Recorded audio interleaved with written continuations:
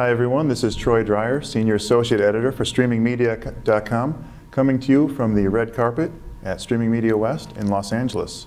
Joining me today, Stephanie Fried, who is with Vevo, your favorite music site online. Stephanie, tell people what you do. Hi, I'm Stephanie Fried. I'm the Vice President of Research, Insights, and Analytics at Vevo.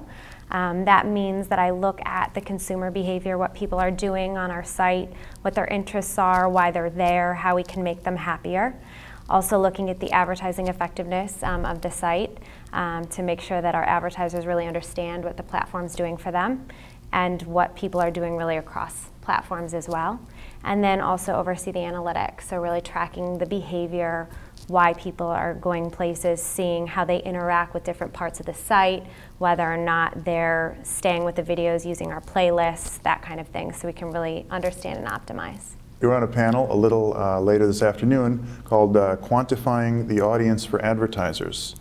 I know it's a big topic, getting advertisers to buy in to online video like they have with TV. What do they need to know about the online viewer? What do you need to break down and tell them?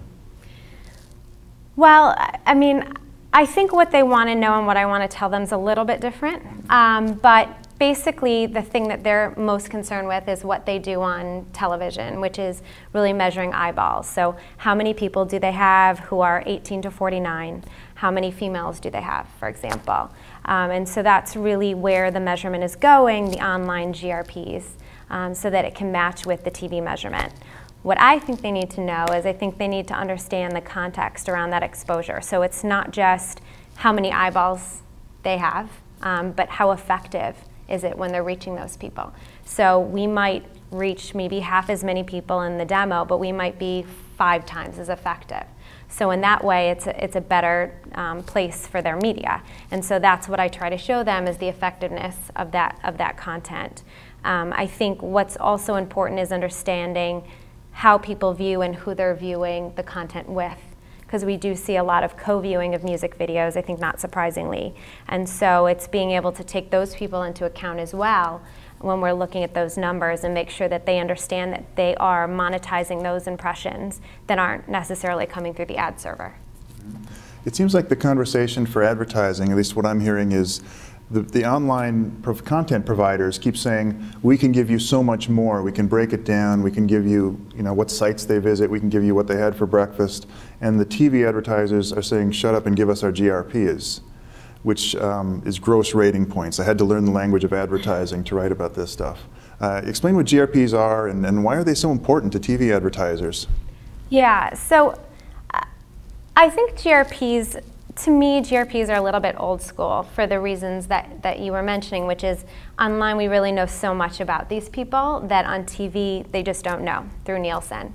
And so what they've done is they've kind of used age and gender as a proxy for reaching their audience. So they say, we really want people who buy diapers, right? But we're going to say that means females 25 to 54.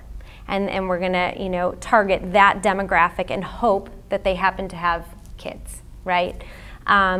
That's really just a proxy. If they could actually target people who bought diapers, they would definitely do that, right? And that's, in the online space, we've definitely gotten more sophisticated about being able to reach those more behavioral segments versus the demographic segments. GRPs is really looking at the reach out of a specific audience. And as you said, it's gross ratings points. So you're basically taking what your reach is against a demographic and then taking it out of a universe or an audience. And that's actually a point of contention for online GRP. Should it be out of the online audience or out of the TV audience or out of the total population?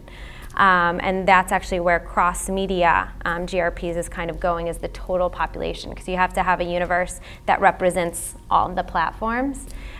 So basically then they're looking at, did I reach enough of these people, and hoping that by reaching those people, they're reaching their audience. So it's really just really a proxy for who they actually want to reach. Mm-hmm. And the problem, it seems like, with buying online is one of scale, is what I keep hearing. Like they could isolate those diaper buyers, but maybe it would be just a tiny chunk because then they want to serve to millions. but you're a giant site. Can you give them millions of diaper buying mothers? We can, yeah. I mean, we have, in the US about 50 million visitors per month, which is obviously a lot of people. And what's nice about that is really any way you slice and dice them, we have more of them than almost every other video site. So we are able to reach audiences at huge scale. We reach a third of internet users every month. So obviously really big audience that we can kind of slice and dice across the board. Mm-hmm. Who is the average Vevo viewer? Just from your analytics, curious. Who is this music lover who always goes to your site? So, it's interesting because, people always think that we skew very young, like all teen users, and that's really not the case. We're about 75% comp for 18 to 49, which is obviously the key TV buying demographic. And even beyond that and outside of those limits, we have a big chunk of teens and a big chunk of 50 plus that we can target as well, which is kind of what's nice, is having that scale across age groups. But I think 18 to 34 is really kind of our core. We do also well in the 13 to 17, and we're very even male-female actually, so about 50-50.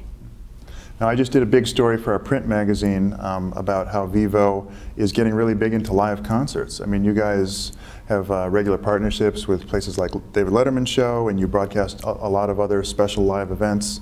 Tell me about the live music online. What are you seeing? Are people putting on their calendar, here's when this concert is that I want to see, and tuning in for it? Yeah, so right now we do a lot of concerts, and I like to think of it as the concerts are live, but it's not necessarily appointment viewing right now. People aren't used to tuning in specifically for an event online.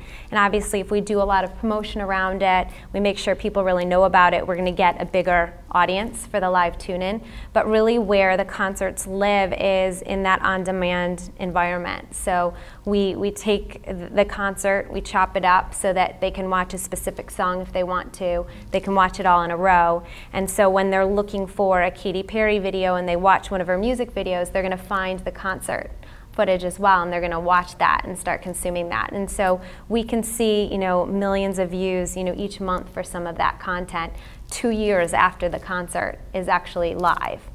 So it's still live footage. Katy Perry was live, but people watch it throughout time. It's not necessarily something they feel like they need to tune into right when it first airs on the site.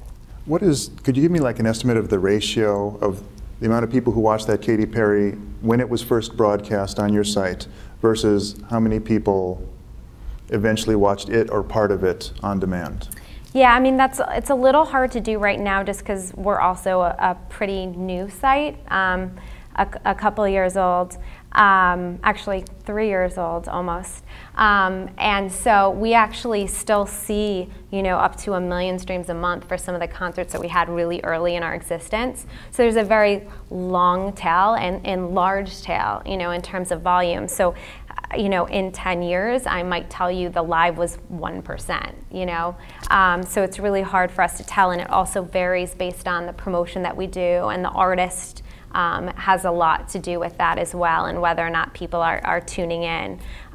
So right now that's a little hard to tell, but I can say that the majority, lives on, on demand. Far more on demand. Yeah. Very good. Well, thank you for joining me, Stephanie. I really appreciated it. Enjoyed our conversation. This is Troy Dreyer coming to you from the red carpet.